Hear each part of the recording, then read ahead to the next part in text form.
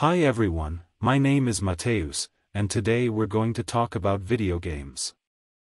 Popular leaker, The Snitch, has teased yet another announcement that will be made in the near future.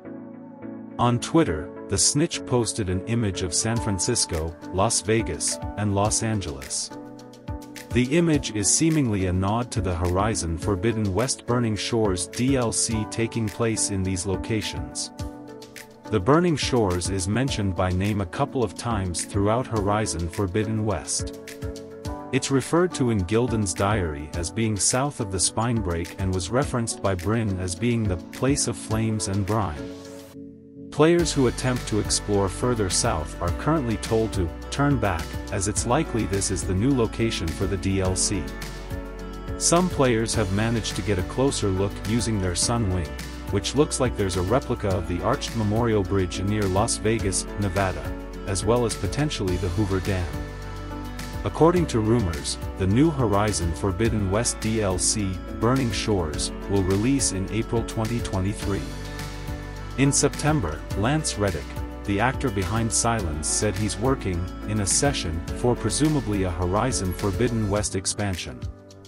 The now-deleted tweet shows Reddick in a short video wearing motion capture dots used to capture facial expressions. A LEGO footballer minifig in 2K branded packaging has been spotted, seemingly corroborating VGC's exclusive report from earlier this year.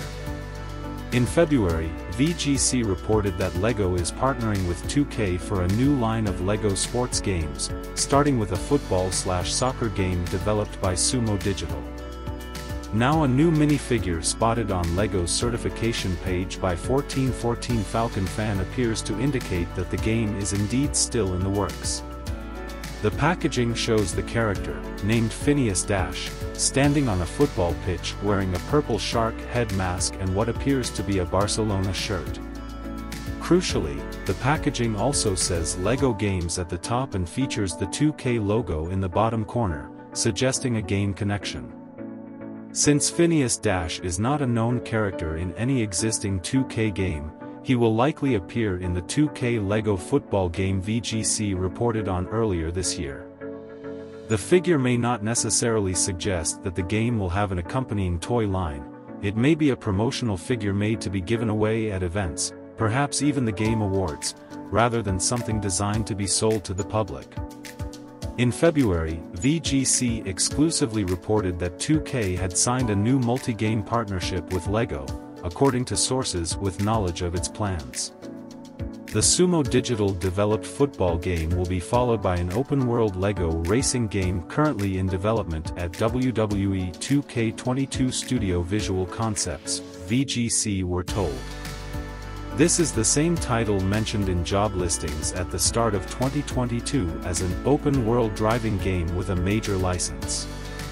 At the time VGC were told that the football game would be releasing in late 2022 to coincide with the FIFA World Cup, followed by the racing game in 2023. A third LEGO sports title is also in development, based on a major sports franchise, sources said. Neither 2K nor Sumo Digital responded to requests for comment ahead of VGC original story in February, and a spokesperson for LEGO told the website, "We do not comment on speculation about future products or partnerships."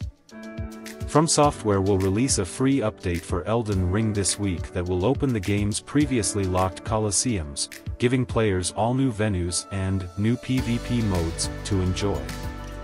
The aptly named Colosseum update for Elden Ring will be released on December 7th on all platforms.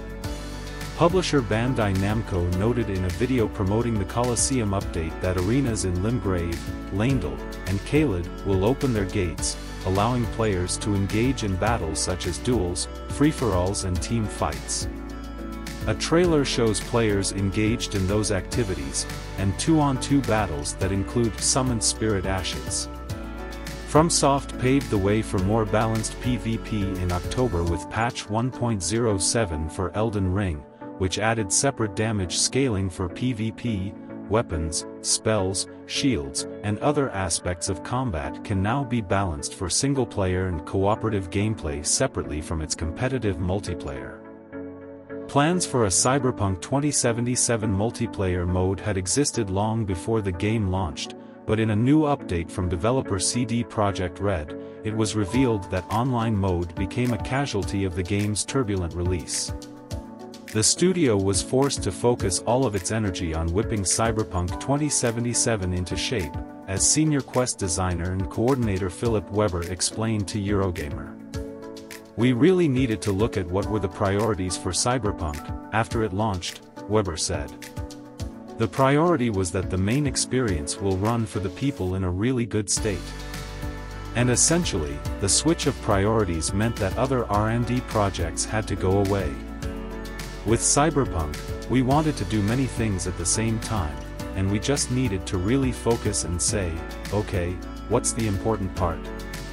Yeah, we will make that part really good." What that multiplayer game would have looked like remains a mystery, as CD Projekt Red kept details of the project tightly under wraps and seldom spoke of it. Last year, CD Projekt President and Joint CEO Adam Kaczynski said that the company had reconsidered its plans for a standalone multiplayer Cyberpunk game. "Previously we hinted that our next AAA would be a multiplayer Cyberpunk game, but we have decided to reconsider this plan," Kaczynski said. "Given our new, more systematic and agile approach, instead of primarily focusing on one big online experience or game, we are focusing on bringing online into all of our franchises one day. The future of Cyberpunk 2077 does look healthy, as next year we'll see the Phantom Liberty expansion released for the PC, PS5, and Xbox Series XS versions of the game, while a full-fledged sequel is also in development. Beyond those projects, a Cyberpunk 2077 Game of the Year edition is also coming in 2023 once the Phantom Liberty DLC has been released."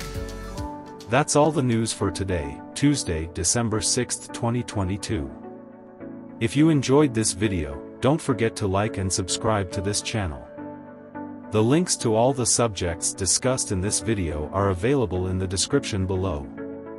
Thank you so much for watching, and I'll see you next time.